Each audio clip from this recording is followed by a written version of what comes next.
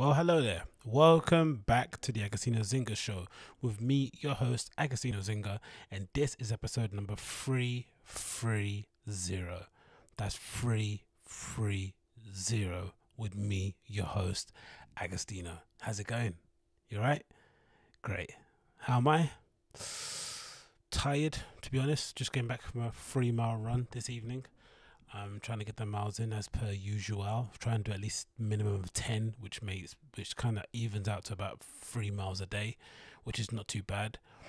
It's not where I was previously, I was doing the odd 5 miler here and there, the odd 10 here and there, but I'm having to slowly but surely work up to my anabolic threshold or capacity, whatever that term is, so that I can be where I was previously. But little by little we get there.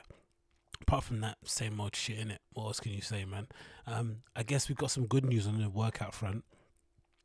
There's been some really good news regarding gyms reopening on the 4th of July. A few videos have kind of come out of some really cool PTs have put videos out detailing exactly how the layout's going to look like, the kind of protocols that are going to be put in place. And as you can guess, it's going to be the usual things where I think everyone's going to get a station. There's kind of marked out areas in the gym that are like 2-meter distance or around the kind of areas that you can kind of basically train in with set amount of equipment allotted to each square. I think some gyms have. And of course, on the bits where it's like the squat rack or whatever it may be, you can't move your bars from a squat rack to a deadlift area. You have to use the specific equipment in that box. And then I think logistically, they're gonna have these. I think if you're a pure gym member, I'm sure you'll be able to just book in advance your sort of like slot or time. But if you go to like a bookie one like I do, which is a kind of a local council one, you're gonna have to just probably rock up and they'll probably do like a 1 in 1 hour or a window of time, right, where you kind of have an hour slot to work out, and then they use the time in between to sort of spray shit down, or you spray it down. Actually, that makes more sense, innit? They'll get so that's looking promising. I'm looking forward to that. But before we get the show started, I thought I'd play a really funny clip that happened over the weekend, something to kind of loosen the old the old mood, considering everything else going on in the world. So this is a wonderful video that I'm sure most of you guys have probably seen already, but let's play it. I don't know if you just heard the ending of that interview or part of that interview by Kelechi, and what he said to you was, "There's no spinning this one. There's no spinning this one." I know you always try to be positive, but there is no spinning this one. That was an embarrassing defeat to a team that's down the bottom, struggling to stay in the division. I know teams down there, they'll be fighting for their lives. You know what I love about Ty on Arsenal Fan TV?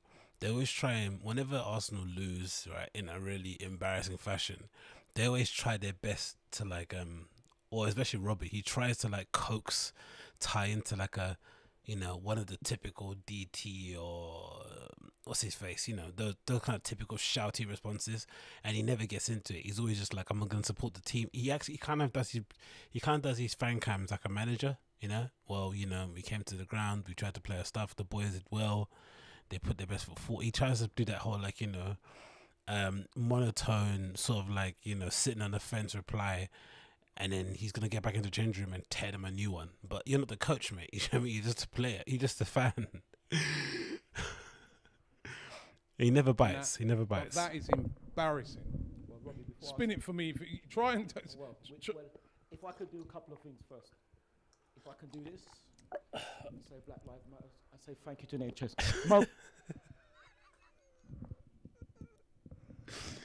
I swear, man, this kid definitely gets, this man definitely gets dropped off at work, man. Like, he's something else. In case you're not watching the video, this is a fan cam after Arsenal lost, right? A fan cam essentially where they interview fans after the game, get their views and opinions, and he used his time to number one first kneel, right? And do the whole Black Lives Matter fist up in the air, right? I'm not sure if he's gonna do that for every game or if it's just like a thing, but regardless. And then the next bit is the funniest bit of the whole interaction. Mopo, you are an absolute disgrace. You're a cheat. I hope Brighton get relegated. Don't blame it on Mope. Don't blame it on... You're a cheat. You're a disgrace. I hope Brighton get relegated. Mopai is a what, you see, cheat. this He's so angry, he can't even get his words out. You know what the funny thing about it is? That it's obviously, you know, it's funny to laugh about it, and Arsenal fans are just the gives the gift that keeps on giving. But if you actually watch the game, the Mope challenge on Ben Leno isn't even that bad. It's a bit of a nothing challenge, right? The ball goes over the top, it sort of bounces heavy, or it sort of bounces twice up in the air. It's the sort of ball where like, the striker thinks he can get it, and the goalkeeper thinks they can catch it before it kind of, you know, leaves the area, leaves the box. He jumps up to go get it. He doesn't know where he's, you know, he doesn't have good spatial awareness in that regard. Mope sort of leans into him, and as he's falling down, he's knee his way and he buckles underneath it, right? It's don't get me wrong, it's a bitch of an injury. It's gonna one of those niggling injuries, you know, to do with ligaments. It's gonna, you know, put you out for an annoying period of time. It's the sort of thing that you know, ligaments are those weird things where when you injure them, you then remember it's a stark reminder as to how often you use your ligaments, right? Even in movements that don't essentially are not that obvious to the naked eye, right? So it takes some time to actually get it back to where it needs to get to. But you have to be really patient with the rehab. So don't get me wrong, it's annoying, you know, and Leno is an important player for Arsenal now, you know, with Arsenal being as shit as they are, their best, similar to what United went through, right? When we were going through our shit period, our best player was David De Gea. So they're going through the same thing too. Ben Leno's their guy, their main, you know, their quote unquote talisman, which is fucking nuts to say. But he's their Lord and Savior, isn't it? He actually, you know, he secures them points or gives them a platform to try and draw and win games. So I get the hysteria, but let's chill out a little bit. This isn't, you know, this isn't Pogatetz and fucking Rodrigo Possibon. Do you know what I mean? This is just like an innocuous push in the back, and he accidentally, you know, he kind of like, you know, landed wrong, and that was it basically. And then in typical Arsenal fashion, they implode, they let it get to their heads, Mope rattles them, Brighton end up equalising, and then guess what, right at the death, the moment, Mope ends up scoring a really well taken goal to win the game in typical Arsenal fashion. And then you got someone like this, right, one of their fans just absolutely going in on Mope, like just mad as hell. Mopai is a cheat. Now you're gonna, no. Mopai, you are a cheat. You are a cheat. And like I said again, Mopai, you are a cheat. Come to our dressing room and say what you said about our players. Come to our dressing room if you're brave enough. You're a cheat. Mopai, you're a cheat. And I hope Brighton get relegated. Imagine Mope getting offered out by Ty and feeling intimidated. What would you think of this, right? It's just, and again, it just adds more fuel to the fire, right? I'm sure other fans, no, not other fans, I'm sure other players from rival teams are going to be watching these things that go viral on social, and they're going to be really amped up to try and, you know, essentially turn over Arsenal so they can elicit the same response. And that's what they're going to want to do. If it wasn't already obvious before how people enjoy, you know, Man United suffer the same thing. We have teams turning up, like, you know, West Ham's a good example. West Ham get rolled over week in, week out, and then suddenly whenever Man United comes to town, they all turn into fucking, you know, Brazil in the 70s. It's fucking annoying, but it is what it is. What can you do? It's just funny, man. Like, you never see Ty reacting like this after the game, like in response to how badly Arsenal played. It's always to do with other people. The wind, the grass was too long. He's just he's insane, man. He literally is insane. See, this is the problem, yeah? He's more personal problem. No, hold on. Let me say, this is the problem, yeah?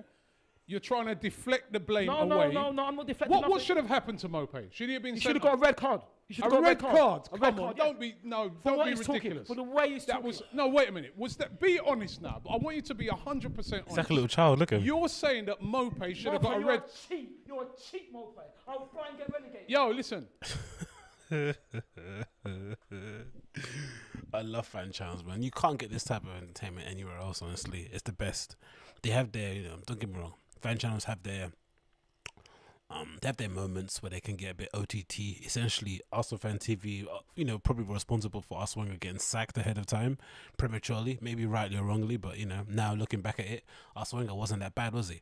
But all in all, they do give actual fans a voice, and it's good to see that. But some of the characters they have on this channel, man, it's just out of this world. And Ty is one of my favorites, actually, even more so than, you know, the other mainstays. I love Ty because just whenever you think whenever you think he can't get more deluded, whenever you think he can't spin something a little bit more, he just surprises you, and that was a big surprise. But yeah, big up Ty, man, from Master Fan TV. You are a legend, sir, a legend. Anyway, let's move on. What else? I wanted to talk about topics and subjects of things I've seen on the interwebs. Oh, by the way, if it's your first time listening and you like what I'm saying and you want to support the show, ask two things. If you're watching on YouTube, of course, smash that like button and hit subscribe. That's it. And if you listen via the podcast app, just give it a 5-star review and share it with your friends. Nothing more, nothing else. I'm not asking, not asking for your hand in marriage. I'm not asking you to lend me your boxes. I'm not even asking you to, save me some of your gum that you just eating out of your mouth. All I ask you to do is smash that like button, hit subscribe, and if you're listening via the podcast app, 5-star review, share it with your friends. That's it. So, next on the list here, what else do we have that I want to talk about? Getting the bag is a bad mindset. So this is in response to the video that's gone viral of Ja Rule promoting some Greek restaurant somewhere in America. Now, more details have come out since the story is leaked. Since this video has kind of gone viral. Supposedly Ja Rule is doing this show where businesses pitch their pain points to him, and he kind of puts together some sort of plan of action that's going to get them visibility or whatever it may be. I guess because of his Fire Festival debacle, he's seen as some sort of marketing genius, which is a bit of a piss take in some regard, because he probably is not aware people are laughing at him more than laughing with him. But hey, you gotta get what you got to do. You got to do. So now the details have come out that supposedly he did this promo for free, right? He actually was, I think him and his team reached out to the restaurant, wanted to have some help, so they put together a skit and they gave him a bit of free promo. And judging by the amount of press that's covered it, it's basically worked out really well. But I have an opposite take on it. I still think it's another illustration as to why I think the whole premise around, getting the bag, securing the bag, picking up checks, whatever those kind of, in vogue statements are at the moment about making sure you get paid and being an entrepreneur. I think they're a bit flawed. I think there is such a thing as bad money. Like, people say, oh, all money is good money. I don't believe that. Or it's like all tension is good tension. I don't believe that either. I think you would much rather have the money. I don't know. I look at it similar to like influencers. There was a period in time where influencers, well, especially in the beginning when they weren't called influencers, when they were just people that kind of, maybe moved culture in some way, shape or form from their little platform that they had or small audience they had. Usually it's because they were promoting or bigging up stuff that they actually used and they actually supported day in, day out. And usually they were trying their best to get the attention of those brands and not being successful at it, right? The brands would ignore them, they wouldn't really see the value in it. And then they got to a point where it was just obvious that the influencers were actually adding to the bottom line of these businesses more so than their big glitzy advertising campaigns and billboards and celebrity endorsements. And maybe as well because of the metrics, the analytics. It's a lot easier to actually track how much value an influencers bring into your company, brand, service, whatever, than it may be to see how impactful a billboard was to your bottom line. You can actually follow the link and see how many people clicked that link, added item to basket, did a successful checkout, blah blah blah blah blah. So that might be part of it, but I think then it somehow just changed, where it went from being that, and then it went from being that kind of influencer to then being an influencer who is kind of a reluctant one, right? If you have a big enough following, even for myself, I have 2,000 followers or something, right, on Instagram, and even I get even I do sometimes get random emails from shitty companies selling, some bootleg Apple headphones or some shitty watch or something, trying to get me to post it on my feed to get, X amount of pounds or to get something off or to keep the item, whatever it may be. So as soon as it went from the brands reaching out to influencers to get some sort of exposure, it changed the game, because then influencers were just, they were essentially putting themselves up for sale, right? Whoever was the highest bidder could get their endorsement, get their sort of they could attach their IP towards on top of the brand, and sometimes it damages your IP or it damages your brand integrity, or your brand image, whatever that word is, right? It's not really a good thing. And I think Ja Rule's suffering from the same thing, from what we've seen from the debacle at Fire Festival to him trying to put together another festival, to him trying to restart the app. He's just been, it's just been a public L after L. And it's funny because these public L's, it could be completely different in private. It could be that he's, doing some really big moves behind the scenes that we're not aware of. But, in the court of public opinion, perception is key, right? You want to be perceived one way, and he's just not perceived as cool anymore at all. And it's really sad to see, considering I grew up on Ja Rule, right? Hearing these songs in house parties and stuff, and it's just so weird how an artist can suddenly go from being, cool and red hot. Not get me wrong, maybe some of his songs were corny, but he was never looked at as like an uncool dude. You wouldn't, his songs might have been a bit annoying after a while, but you didn't think he was not cool. And now I think a lot of kids coming up, I was looking at him and thinking, this guy's a bit of a dork.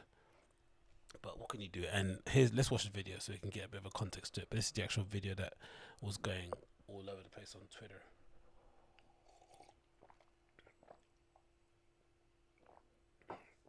Let it load up. Come on, son.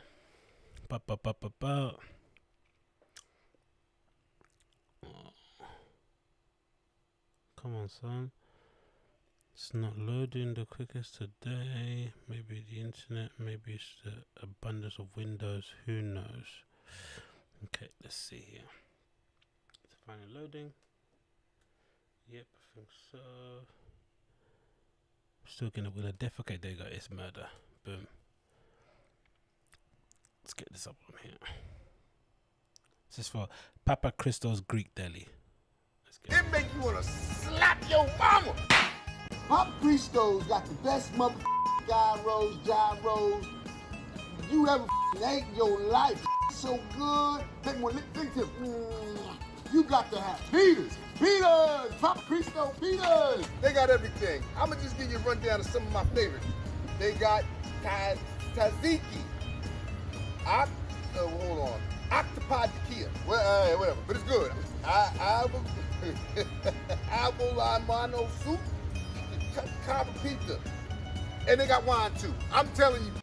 And it's not, don't get me wrong, it's not a bad thing, but it's a thing that it kind of always grates me a little bit when you hear some of these ad reads on podcasts and they clearly have no idea what is sponsoring their podcast. They're just reading it out and fumbling the words and mispronouncing shit, and clearly just, have not invested any time trying to understand or research a product that they're trying to advertise for people to click on. I guess in some respects, there's quite an ironic humor to it, right? The fact that they managed to swindle a brand out of a bag so that they can just get sponsored, and that they hope that they're making it so obvious to their audience that they clearly don't give a fuck because they've already been paid, right? Because most of these advertising brand placements you get on a podcast or you get on a YouTube show, usually they pay you a little bit of an upfront fee. You get something before you even advertise it.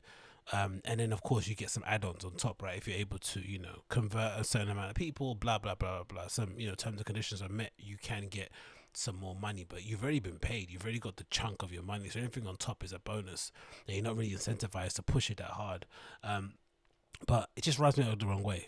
It doesn't matter. I know, really and truly, but come on, if you're going to promote a Greek deli, at least try and pronounce the words right. Or if you're gonna pick some things that you say your favorite things, just pick a couple of things that are your favorite things. For sure you've eaten something on that menu before in all his life, being a very successful hip-hop artist. I'm sure he's been to like some cuisines that have served that kind of food before, or some restaurants that served that kind of cuisine before. I'm sure he has. So to just be willfully unaware and ignorant of it is a bit rubs me up the wrong. And again, it's just another indication of just how much of a shit show that Fire Festival thing was, isn't it? And that's a good. That's just not unfair to bring it up now, but it's like, god damn it. Come on down to Papa Christo. You can't even pronounce the food. It's so damn good. Show them what you're working with, Papa. Show them how you do it. Hey, Papa. Hey, where are you? Papa Christo, are you here? Papa Christo, are you here? Come on down to Papa Christo's, 2771 West Boulevard, Pico. Or you can call right now and get it delivered. Papa Christo's. Ooh, make you want to do the dance.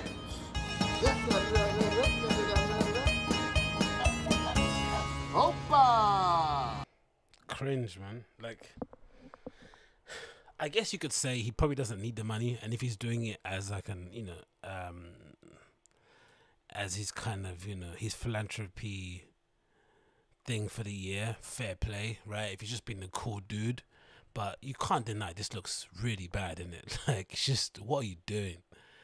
Of course, it gives someone like 50 a sworn enemy of Ja Rule more ammo to point towards him. But maybe as well from Ja Rule's side, he probably just doesn't really give a shit. This is part of his new personality that he's developed, where he's kind of gone through the whole Fire Festival debacle, and he's sort of developed a thicker skin now, where he's sort of kind of, because that's a good thing, to be honest, right? If he's able to sort of take what he learned from Fire Festival and how the social media can quote unquote cancel you or make you or judge you. I don't know, is it cancel? Whatever that word is that happened to him. And if he's able to lean into it and just kind of play up the fact that he's a bit of a doofus, right? Like he's a lovable oaf, that might work out for him. But if he's generally trying to be like, Mark Cuban, right? And he's trying to kind of broaden his portfolio and be this businessman when we clearly know he hasn't got the brains for it, right?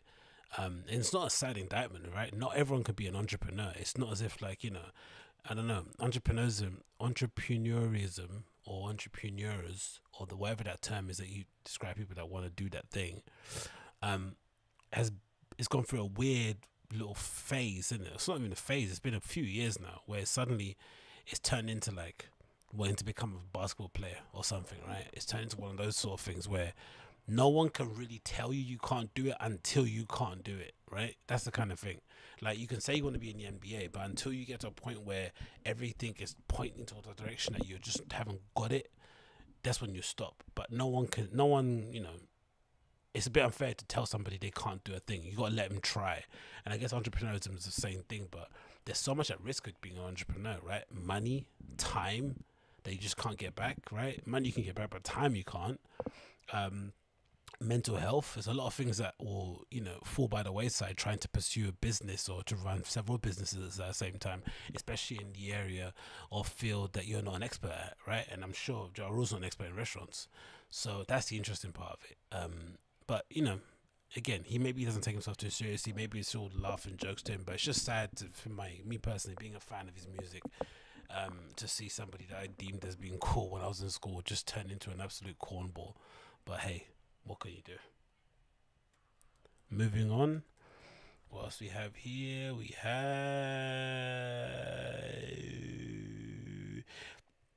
UK driving gigs. I think I mentioned this previously, but I think there's a news story popping up now regarding Pacific gigs happening in the UK. Because I think the story that I mentioned on the previous episode was to do with them springing up all over the world. Now, the premise behind having a driving gig is pretty simple, right? With lockdown, still being a thing in most of the parts of the world, right? Not many places, maybe apart from a couple of countries, have come out of lockdown, but most places are in some kind of lockdown that's restricting people from going out and mingling in social areas such as bars and clubs and concert halls.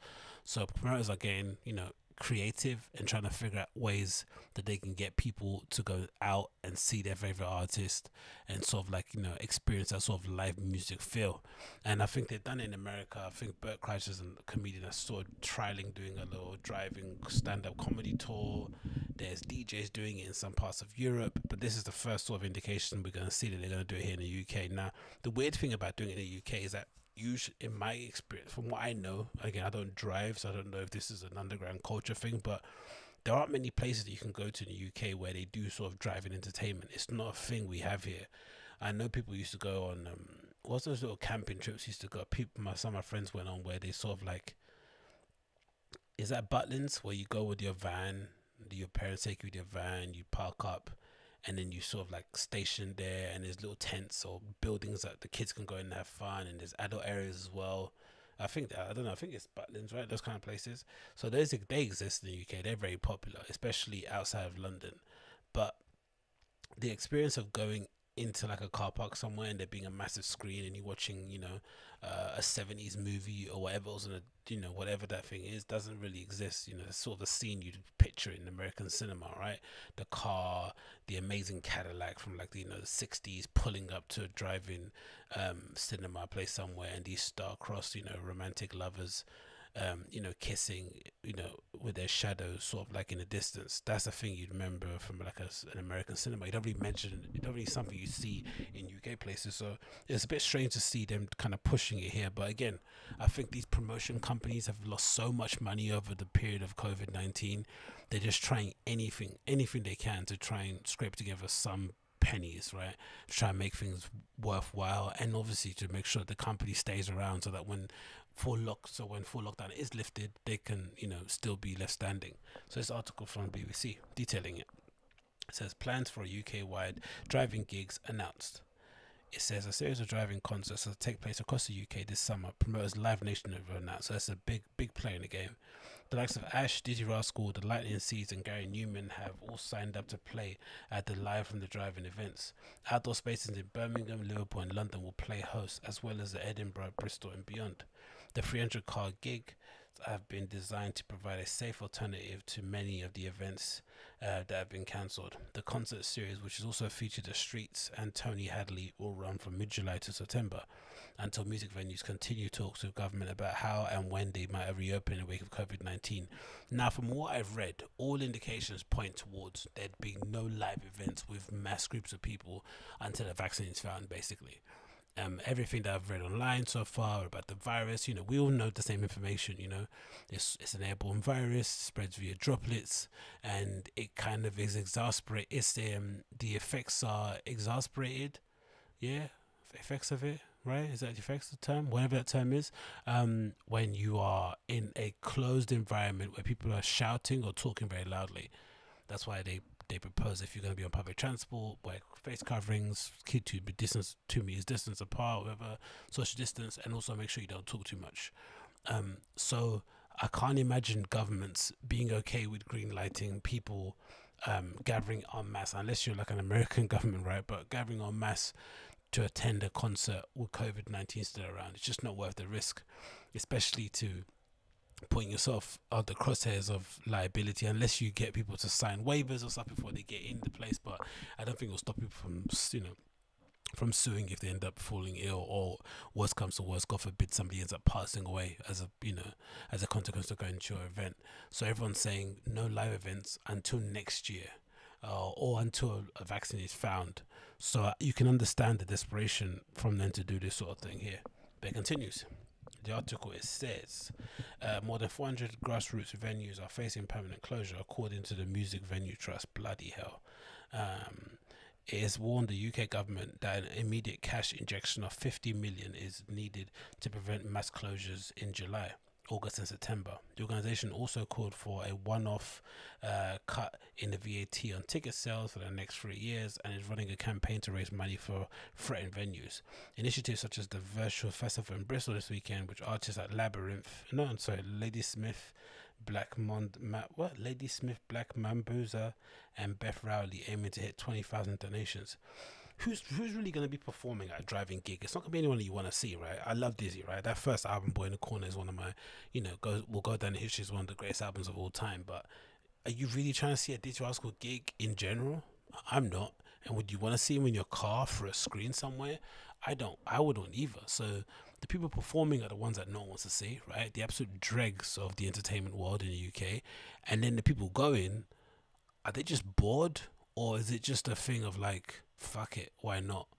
Which is the same thing really. But I don't see what would possess me to go to a car park somewhere in the UK to go and see someone play. Especially, just before bias now, we have some of the worst noise pollution laws, this side of Europe, mate. Do you know what I mean? Most festivals in the UK, the sound is horrendous unless you're in the middle of nowhere. There's always putting limiters on it, cancels, complaining. It's not the best thing. So I don't know, what are they going to relax the sound pollution limitation for the venues that are hosting this sort of thing? I wonder how they're going to get around all that sort of stuff. It continues, it says, reimagine the live experience. Said Live Nation is one of the UK's biggest concert promoters and owns venues like Cardiff's Motor Point Arena and London's Brixton Academy, which are unlikely to open their doors before the end of the year. See, told you. The company's share prices fell from $75, £60 to $29, £23 in March. That is, I don't know anything about stock, but I'm assuming falling more than half of your value in 1 month isn't a good thing. In March, as the lockdown took hold, although the figure is now hovering about 40 to 50, it still hasn't recovered fully. It says driving concerts with limited audiences will not necessarily reverse their fortunes, but promoters Peter Taylor said the company was excited to help live music resume. Yeah, right. Peter Taylor wants to keep his job.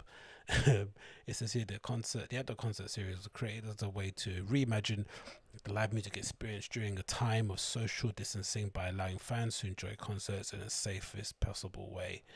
Yeah, I guess, man. Again, you can count me out of it. I would much rather attend. I'd much rather get Carl Cox to DJ in my living room, right, with his big smiley face, than go somewhere like that. Like, no, thank you. And I'd be tempted to throw an iron at Carl Cox's head as he's DJing. So imagine me trying to go to like a driving gig. It's just not gonna happen. It's not the vibe. But hey, what do I know? Next on the list, what else do we have here to talk about? Let me get some of this stuff off here before we continue.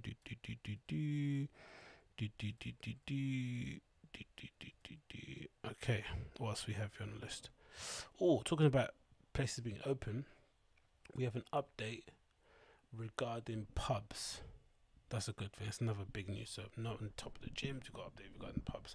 So there's a consortium of pubs and bars on social media that have come together and they're basically saying, look, we don't care, we're going to open on the 4th of July, right? They're not waiting around for the government to give them instructions, because it feels as if the government are, they're twiddling their thumbs, right? They're sitting on their hands. They're not really being proactive, which we've seen most governments do around the world, right? People quick to close down, quick to lock up, but then they don't really have a Scooby of what to do when it comes to reopening or restarting the economy. So bars and restaurants are taking it within their own hands and saying, we're going to reopen, because if we stay closed for another month, we could essentially go under, right? There's no way they can survive another month with, thin on the ground income coming in through delivery services, which, some restaurants aren't even equipped to do anyway. So they're just completely losing money. So I get it. So this is sort of like imagining what will happen and what the scenario is going to be like. This is an article from BBC again. It says, when will pubs, bars, cafes and restaurants reopen? Pubs, bars and cafes, restaurants in England may soon be able to reopen their doors for the first time since lockdown began in March. On Tuesday, Prime Minister Boris Johnson is expected to confirm the hospitality sector can reopen on 4th of July, which I'm not sure if that's like a thing that's happened as a consequence of the pressure from the bar owners, or if it's a date they always had in mind. Either way, interesting to see how they're going to spin that one tomorrow. He said Mr. Johnson is also expected to announce a 2-meter social distancing in England to be relaxed with some conditions. But despite the easing of restrictions, a trip to a local bar or place to eat could be a very different experience from how it was before the outbreaks. So here's it says when will it begin? When will it begin? It's going to begin the 11th. The plan was published on the 11th of May. What are the rules now? It said on 20th of March, all pubs and bars and restaurants were asked to shut in order to stop the spread of coronavirus. The only exceptions to that were cafes and canteens at select few places, such as schools and hospitals and prisons. Since then, many restaurants have started offering food delivery and takeaways in order to generate income while their doors are closed. Some pubs have also been allowed to offer takeaway beers, which, the selective thing is a bit annoying. And like I mentioned before, some restaurants just aren't set up to do deliveries or takeaways, right? They need, deliveries or collections. They sort of need passing trade to make it work. They continue to say, what about the rest of the UK? Each nation has set its own rules. What are the main locals are reopening? So what's the measure? Okay, it's new measures. New measures at the weekend. Health Secretary Hancock suggested people visiting pubs may have to register before going for a pint, which is absolutely nuts. But hey, it'll be a real test about how much you want to drink in it. Are you willing to sign away your privacy and have the government be aware of every time you enter a boozer? Or, the article continues here. It says, he said the government is looking at ways to strengthen contact tracing as the economy reopens. The Mexican restaurant Oaxaca says it's considering a range of measures to keep staff and workers safe. Customers are likely to be given an option of ordering food on the apps, while the staff will be encouraged to wash their hands every 20 minutes. If working a service job wasn't annoying as it was, right, having to deal with customers and annoying, authoritarian, power-hungry managers, imagine having them and the customers demand that you wash your hands. It's already bad enough, right, with those fucking Karens that go around, you know, complaining that somebody touched something and touched the other thing. You know, those kind of people, the ones that are looking in the kitchen and seeing if hygiene standards are being kept. Imagine now them being aware of this. I can imagine a lot of fights. It says here, look, your hospitality industry is the third largest employer in the UK. Madness, 3.2 workers in that sector, 3.2 million, sorry. What the country's done. So, another one of the kind of additions they said with the pubs, I don't think they mentioned this article, but there was another one where they were saying that they will introduce a law or a temporary license. Yeah, temporary relaxing of the licensing laws so that pubs could allow people to drink outside, because if you don't have a beer garden, you're basically fucked during lockdown, isn't it? You need to have in order to get people in. So if you're not able to have people in your beer garden because you don't have one, you can also have people standing outside on the street, which is a great addition, I think. So let's see, man. 4th of July couldn't come sooner. I think it's a good thing going forward, like I mentioned previously. I think people need to take their minds off what's happening in the world. I don't think it's healthy for, I don't think it's healthy or productive for general public to be worried about how to sort out an issue such complicated as systemic racism or police reform, right? These are things that should be left to the experts to sort of like handle, and then we can vote on what the best idea is once they're done. But for people on social and stuff to be, so caught up with this, especially just because they have nothing else to do, is a waste of time. In my opinion, I think they could be best served being supporters and cheerleaders as opposed to driving these things.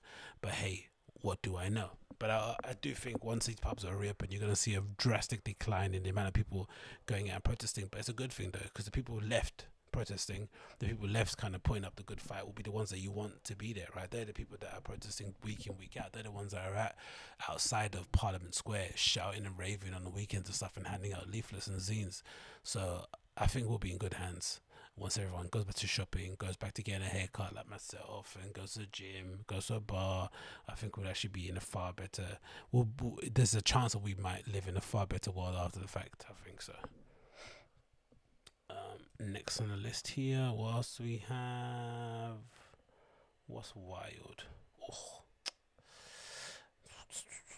Yeah, touched upon that a little bit. Let's talk about it just briefly, because I don't really know the details, and I think it gets a bit weird talking about women stuff on here, because I'm not a woman and I have no experience about what they're actually going through, especially when it comes to scene industry shit in it. But let's try and tackle this. So it seems like with lockdown there seems to be a prevalence of men in the entertainment industry being exposed for some sort of sexual abuse, sexual assault, I don't know, manipulation, whatever. Men are in some hot bother, especially the ones that have been operating in the shadows, I guess, because people have been, they're not around, they're not out and about. You got time to ruminate, think about what that person did wrong to you. And of course, in the case of Crystalia, the girl was sitting at home bored watching you, and she had no idea he was on the show, and she started like ranting on social, and then suddenly it completely blows up. So it's a rough time to be a dude if you have been shitty to women over the last few years, isn't it? And another good example of this is this lady called Ray Black, who I'm not very familiar with, I have to be completely honest, but she came out on social and essentially let everybody know that a UK rapper called Ambush allegedly did some things to her that were not that appropriate. And it got me thinking, right? It got me thinking, why is it that in the entertainment world specifically, why is there such a, maybe it's a wrong question to ask, but it seems that there's a real lack of gentlemen in that scene, especially considering the abundance of attractive women that exist in that scene that are single and ready to mingle, right? It's not as if there's a lot of frigid girls in the sort of entertainment music scene, right? They're all trying to make it. They've all got dreams and hopes and desires, and they're all very much aware of the industry they're in, right? They're aware of how superficial it is, how shallow it is, and they don't mind playing a game. Just be nice, innit? So that's the thing that's always kind of disturbing when you hear these stories, especially when it has to do with people that are in the same field, right? Singer, rapper, like you're doing the same thing. So there should be a bit of a brotherhood, for lack of a better term, right? That must exist, right? It's sort of like kinship, support system, right? Because you're all artists, you know what you're going through. Again, it's a bit of a idealistic way to look at things. I'm sure if you're a successful person, you don't want to be hanging around with someone that's just on the come up trying to make it, because they might, you know, they might kind of ruin your vibe and shit. But in general, there should be a little bit more camaraderie. And I guess this is what makes this story a bit hurtful, because it seems like one person was treated as less than that, and the other person was putting themselves on a sort of like, you know, above, on a pulpit or something, looking down. So there's this weird sort of power dynamic going on. But again, just kind of read the story in a minute, but just, why is there such a lack of gentlemen, man? If you're single and out there doing your thing and you're a dude, why can't you just be cool to girls so that they can, you know, have good things? That's the thing I wonder, especially in the UK scene. I'd imagine it's, you know, with us living on a small island, I'd imagine the scene's pretty small too. So word gets around if you're a douchebag. So wouldn't you want your name to ring out in a good way, so that when you're spoken about, people speak about you in a way that, oh, it's such a great experience, I'm gutted I couldn't make it work out, but I don't know, whatever, something along those lines, as opposed to like, oh, this guy, you know, groped me whilst I was walking through a busy fucking convention somewhere, as this story kind of points out. Allegedly, of course, you know, because, you know, don't want to get in trouble. But hey, this is a tweet. So this is from this lady called Ray Black. Said, I changed my mind. Time's up. First screenshot says, please read this message in its entirety to understand the context of this event, which we intend to do. Oops, get it up here again. Context of this event. In February, I attended a amazing YouTube event to bring the culture together, which was sadly ruined when I was sexually assaulted by Ambush World. She went right. She, you know, came out hot. Previously I met Ambush only on one occasion, very briefly, where a friend introduced me to him and we said hi very casually and quickly, and although he was very clearly undressing me with his eyes during this, but I thought nothing of it because I have no problem with somebody looking at me and finding me attractive. However, that was the extent of our conversation / meeting / dialogue I've ever had with Ambush. So I guess that's already a warning sign. If you're a girl, maybe, right? I guess you'll just probably be caught off guard, but that's already a big red flag. If you meet someone the first time and it's just pure, it's just like, you know, key in ignition and it's just pure sex at the beginning, there's probably a reason, it's probably a good reason for you to stay away, right? Or to kind of be on your P's and Q's. Again, especially a scene event. We're not talking about somebody meeting somebody in a club, right, and being introduced as, oh, this is my girl, yeah, I told you about her, right, and you're not really hearing it properly, you're just looking at her, you got a few bevies in you, you're just trying to be a, you know, Rico Suave. That's one thing, but to be, you know, introduced to somebody at an event that's to do with the industry, that's to do with music, and to do with, you know, bringing artists together and shit, you would have expected to be a little bit more, I don't know, professionalism, right? A little bit more tact towards it. If you're gonna undress over your eyes, maybe have some glasses on, I don't know, just something to kind of make the experience as less awkward as it can be possible. But I guess in the eyes of somebody like him, right, who's doing the looking and the eye undressing, I guess from a boy point of view, maybe he just expected it to work because it always worked, right? Maybe that whole move, undressing with your eyes, next time I see you it's on tops, that works for some people. But then he unfortunately met a girl that wasn't about that life and didn't want any, you know, just completely nonplussed about him. So it continues. It says, the next time I saw him, I was at this YouTube event. I was hanging my coat up when he entered, and when I said hi to him, he said hi and then proceeded to aggressively grab and shake my breast, saying, "Rah, you look nice," and carried on walking away, which is an insane thing to do, isn't it? Again, it beggars belief just how shit, like, you know, similar to the Chris D'Elia story of, like, you know, it was a well-known fact with Chris D'Elia that he was a bit of a ladies' man, right? Which is odd as well, considering which is, like, you know, it was an odd thing, especially in the stand-up comedy world. Most stand-up comedians, you know, they don't look like Chris D'Elia, right? They just look like dudes. So you generally have a heavily male audience, right? Mostly middle age, but you don't really get like Chris D'Elia fans, which happen to be, you know, Instagram girls from the age of like 17, 18 to like, you know, 25. That's not really a thing that most comedians get. So there should be no excuse for him trying to solicit younger girls than that, because he's already got quite young girls coming up to him after the show, quite clearly wanting to suck his pee-pee, right? It's a thing he does. So I guess in this case, if you're this rapper, you would assume there's some level of clout in the same way that influencers get, you know, propositioned by shitty headphone brands to promote them on their feed. There has to exist a group of girls out there, if that's what you're interested in, who just, you know, who just gonna get with you regardless, just because they saw you on fucking the internet. That must exist as well. So that should satiate, that should sort of appease some of your lustful desires. You shouldn't be that horny, really, should you? That's what I mean, basically. Should you be that horny, that active, especially with somebody who's quite clearly wanting to be your peer? They don't want to be like, I don't know. From what she's saying, there wasn't any flirting before. It was just like, you know, I met you, I'm an artist, you're an artist, we're in the scene, I'm in the scene, and then it just escalates. Especially to that extent, it's just like so brazen. Which kind of makes you wonder as well, is he behind the scenes being enabled? Like, is that sort of thing that happens everywhere? Because for sure, if that was one of my friends and I happened to see that, like, I'd have a word. Do you know what I mean? That's not something that I'd be cool with or be laughing about. I think that's funny.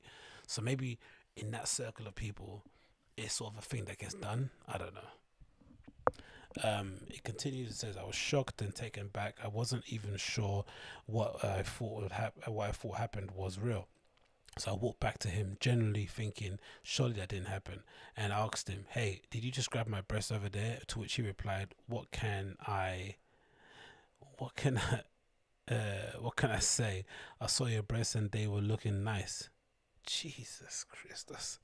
At that point, my blood was boiling, and I realized if I addressed this in the manner I wanted to right there, I would turn that incredible positive YouTube event completely upside down. Not wanting to be painted as an aggressive or crazy black woman to people who has zero context, I have decided to walk away. So I said, okay, tomorrow we'll talk about this.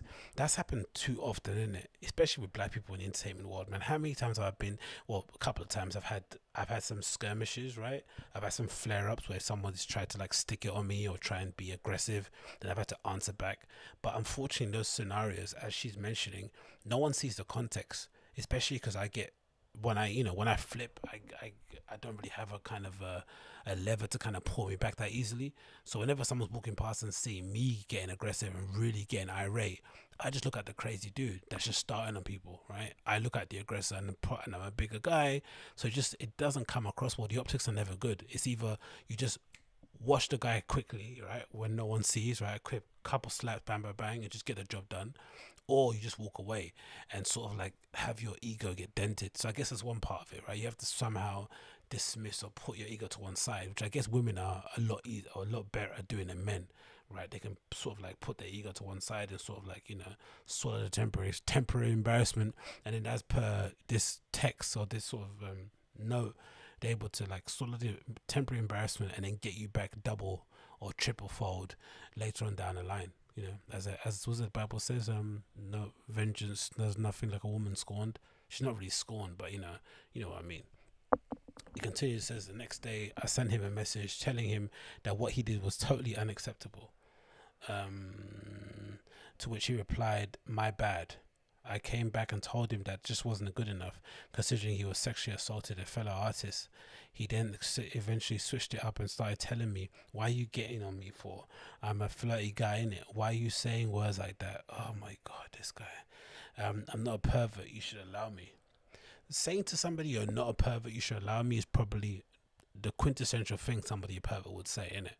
Like, it's like when people say, I swear I'm telling the truth, I swear my mum's life. You're probably lying, innit, through your teeth, and your mum's already dead, for sure. So for him to, yeah, it's just, like I said, man, you'd hope there'd be like a little bit of a fraternity around artists, right? Like, not to say that you can be a scumbag to groupies as well, because I don't think that's a thing, especially after reading some of the books by there's a Steven Tyler book I actually have at the moment, which I finished a bit before, but an autobiography Steven Tyler put together. What's the title of it? It's over there. I can't read it, but anyway, where he sort of details, you know, coming up in a scene and the amount of groupies they got back in the day. And it was a thing with rock stars, right, where they purposely went to play in certain cities just so they can hook up with young girls. But part of the process was to just be nice to them, right? So sometimes you'd return to the city and you want to meet the same girl that you were with last year on tour. So it helps if you're nice to them, because then by that time you come back again, there might be some new girls on the scene that they can introduce you to, right? So it kind of serves your purpose. They get to hang out with the star, and you get obviously to hang out with them. So it's mutually beneficial. So that's why I could never understand this whole like, oh, let me just be shitty to somebody, treat him like dog shit. You know, and have no concept of thinking, you know, she has friends who are also artists, people that might actually liked you more than she did, who might want to hook up with you, and then they hear this story and they just, you know, they completely write you off. Business deals that you don't have no idea that she could be connected to that could possibly be damaged by it. It's just a complete shit show. And just in general, just human to human, like, come on, you know what I mean? There's enough Beckys in your fucking DMs for you to, like, you know, fondle and have some fun with without, you know, disparaging a young black woman trying to make it in a scene. But again, what do I know? It continues. It says, I'm not a pervert, you should allow me. One of the worst lines ever, I'd say, for that one. But it says, bearing in mind I do not know this man, she says, even if I did, there's still no excuse. But before you people start victim shaming or asking what I did or what I wore, bear in mind I do not know this man from anywhere. We have never engaged in any flirty. Whoever's thinking there should be anyway, let's continue. We never engaged in any flirty conversation or relationship, nothing. And he thought it was acceptable to grab in such an intimate part of my body and then get angry at me for calling him out. That's a classic move in that scumbag zoo, something that you saw Stevie J do a lot on Love and Hip Hop, right? That ability to, like, and even Joe Budden as well, in these more toxic years, right, where he was able to somehow turn an accusation against him into some sort of psychoanalysis of the woman that was involved, somehow turning the tables, making them question their sanity, right? It's a fucking masterful skill when you're watching it on TV, but of course going through it as a woman must be fucking terrible, especially when you legitimately have a grievance here, right? Like, no, I felt your hands on my breast, I know you did. And he's trying to convince you otherwise. It must be mad. It continues here. It says, sadly, I've not spoken about this since it happened in February because a friend who I no longer consider a friend told me we should be protecting a black man and not damaging his career. Jesus Christ. Imagine having a friend like that. No words, man. Like, the amount of violence I'd enact on a friend that said that to me would just not be, you couldn't describe it. It continues, it says, and that potentially other male artists won't want to fuck with me if I come out and talk as I'll seem like somebody who starts creating problems. Imagine getting sexually assaulted and then you being accused of starting problems. My word. I'm no longer worried about any of the above because I really don't care anymore. My image and my career being liked or supported by male artists doesn't mean anything to me whatsoever if it means that much as a predator is allowed to continue doing things like this. Agreed.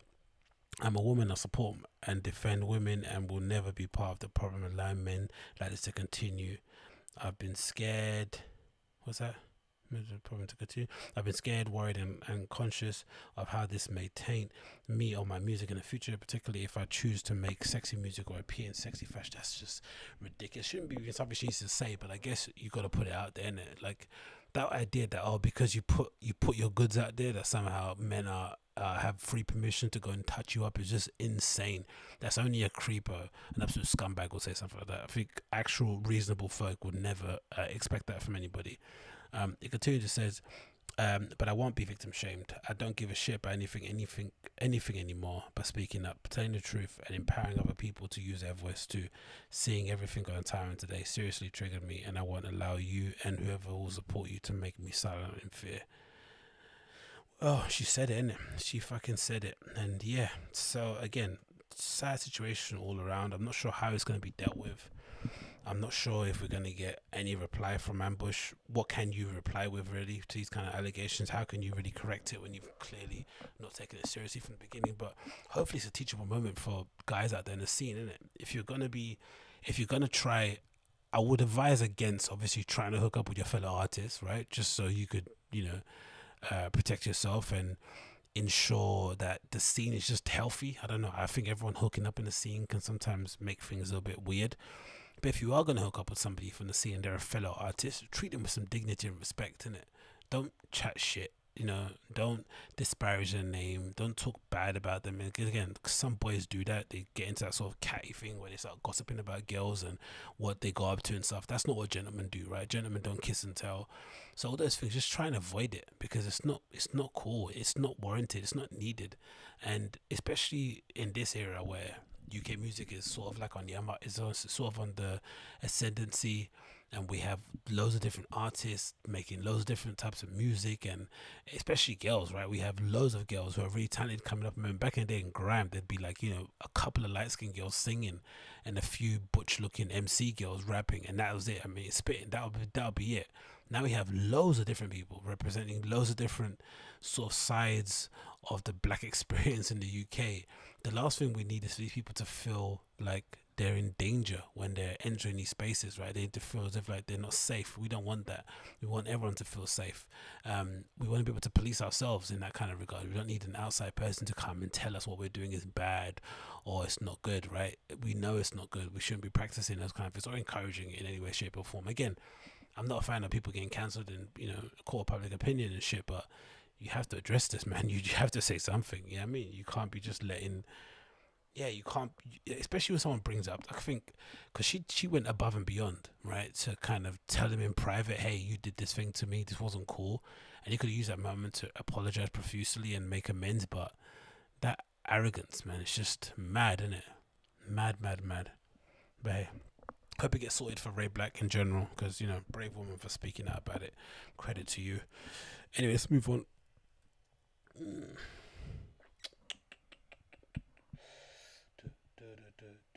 What else we got here? Ibiza is not going to reopen, in it. That's a sad one. So I guess there was hope, slim hope, slim hope that Ibiza was going to reopen in time to save people's summer. I've been annoyed by this whole like save our summer campaign anyway. It's really done my head in, but I get where the sentiment comes from, right? Lockdown has been a pretty stressful and, for the most part, soul-crushing endeavor, right? No one wants to be at home. No one wants to be away from their friends, not being able to go out and party and all that sort of stuff. No one wants that. So I understand the sentiment of trying to save your summer, but in the beginning, save our summer was sort of like when the government was saying, oh, let's get football back so we can raise the country's morale. When the numbers are really spiking, right? Or we were kind of taking over the 30,000 people death sort of count. It sort of made things really odd. Like, why would you want to save our summer when we have like other things to worry about domestically? But again, Ibiza is this whole ecosystem. People rely on those jobs. The hospitality industry there is massive. Of course, nightlife industry there is massive too. And people rightly had plans that they had put in place for the summer holidays that have completely been upended.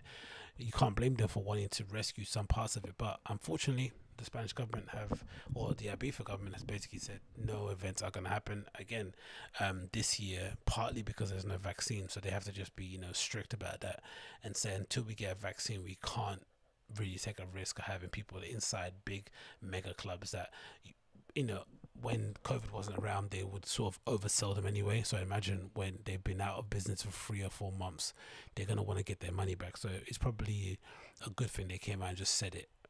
Obviously pending a vaccine being invented within the next 6 months or so. But it's just from a BBC article. It says Ibiza clubs will not open this year. It says DJs and club owners and party goers have been crossing their fingers for Ibiza to open in 2020. Now the Balearic government have said nightclub venues cannot open their doors until next year at the earliest, according to local media. A local paper says the government has ruled out keeping the ban throughout 2021 until there's a coronavirus vaccine or treatment. Hi Ibiza and how do you say Ushala, how do you pronounce that? I among the big venues to take part. This is a statement from the Night League. It says, dear friends, following the news of Balearic governments that no clubs will reopen in Ibiza this season, it is with a heavy heart that we announce that no events will be taking place at High Ibiza and wherever that Ushuaia venue is.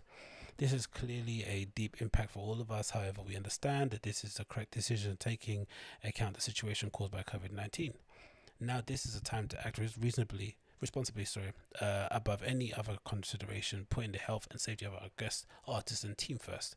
This is the hardest challenge we have faced since we started our incredibly journey, but now more than ever, we are determined to work towards delivering our biggest season in 2021 when we look forward to welcoming you back again. We send you all our love and gratitude at this time. The Night League, owner of those fur places. So obviously, devastating news if you're someone that goes to Ibiza a lot. You're going to be, super gutted. I think, although there's part of me that's sort of like, did you really think you were going to be able to go to Ibiza this year, considering everything that's happened in the world? That was a really full-hearted thing to believe in, or to get your hopes up. Like, it's just it wasn't going to happen, especially when you look at some of the other countries that have sort of come out of COVID-19 the best. They're still not up and running fully in the same way that you would require for Ibiza to be at least manageable, or at least worthwhile for people that host those events, right? It's not worth them. Even if they could open, they would probably have to open to limited capacity. But can you legitimately put on a limited capacity at Ibiza club night, especially in mega clubs? The amount of bar staff you got to pay and security and shit, it's gonna, just running costs alone is not gonna make that worth it. So, yeah, it was optimistic to say the least to think that you're gonna be able to rave this summer. The statement says the repeating statement was said. It continues here, says the tourist-driven economy on the island has suffered because of the pandemic, and some hopeful club owners have been selling tickets for events to take place in October. It had been a long-awaited announcement, with much of the nightlife industry pushing for permission to open the no social distancing measures in place. The ban seems to cover big indoor venues, and it's unclear that the rules will be around outdoor beach clubs too. Wayne Lineker, who owns O Beach Ibiza, posted after the government announced to say that he will be opening. We're here and we're gonna have some fun. So I guess Wayne Lineker doesn't care. He's gonna go for it anyway. We can travel to Spain, blah blah. So yeah, I'm interested to see what happens. Obviously, the statement is quite clear: no events. But again, it's obviously pending a treatment or a vaccine, so that might change things. But I don't know. Like, what's the consumer confidence going to be like? Will people actually want to go to a club now with COVID still around? Because I think we've seen that in the States, right? I think most restaurants reported a big spike, especially the ones that reopened in some of the southern states. They reported big spikes in sales and queues around the block. And then after the third week, people started to become a bit more, nervous and hesitant, obviously due to the numbers spiking up again in some of those states. But consumer confidence is going to be slow to rebuild, isn't it? From the government to the businesses themselves. It's not going to be an easy overnight thing. Just because someone says you can reopen doesn't mean anyone's going to come. So yeah, it's sad to see, man. It really is. In one way, sad to see. Another way, I think it's also a good time to sort of reboot and refresh Ibiza and what it means. Right? I've never been to Ibiza, but I watched so many of those. I've watched for years the IMS Ibiza panel discussions where they essentially talk about the same topic, right? How commercial Ibiza has become over the years. How it's kind of lost its essence, right? It's not the Ibiza of old, right? The Ibiza that fucking George Michael used to go to back in the day. It's not the same one.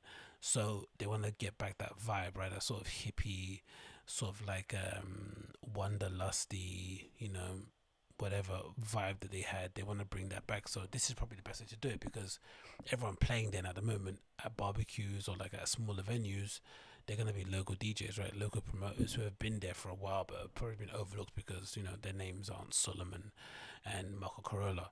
But now that those guys can't come, or they're unable to come or unwilling to come, it's probably going to give those smaller people, smaller DJs, with kind of less clout and less notoriety, a chance to showcase their skills. And then hopefully, when the big mega clubs do reopen, there's just balance. Because I'm not saying, there should just be I'm not saying there should only be underground clubs and no mega clubs. No, make mega clubs for the casual tourists, but also have some balance so that the smaller venues have, local people playing who get the vibe of the islands and can sort of like, relay that back on the decks. So you can only hope that happens going forward. But yeah, surprising, big news there in the clubbing front for anyone hoping to go to Ibiza. It's not going to happen this year, unfortunately, my friends. It's not going to happen. Anyway, that's your Agostinho Zinga Show episode number 330. Thanks so much for tuning in as per usual. If it's your first time listening, please make sure you hit that like button and hit subscribe as well, so you can be notified of new shows that are coming up. And if you've got any comments regarding what I spoke about, of course, write it down below in the box. And if you're listening via the podcast app, of course, leave me a 5-star review and share the show with your friends. If you want to also follow me on Twitter and Instagram, please sure you do. My profiles are Agostinho Zinga, all one word, on Twitter and on Instagram. You can find the links again in the description box of this YouTube video of your favorite podcasting app. But until then, see you guys very, very soon. Take care. Be safe. Peace.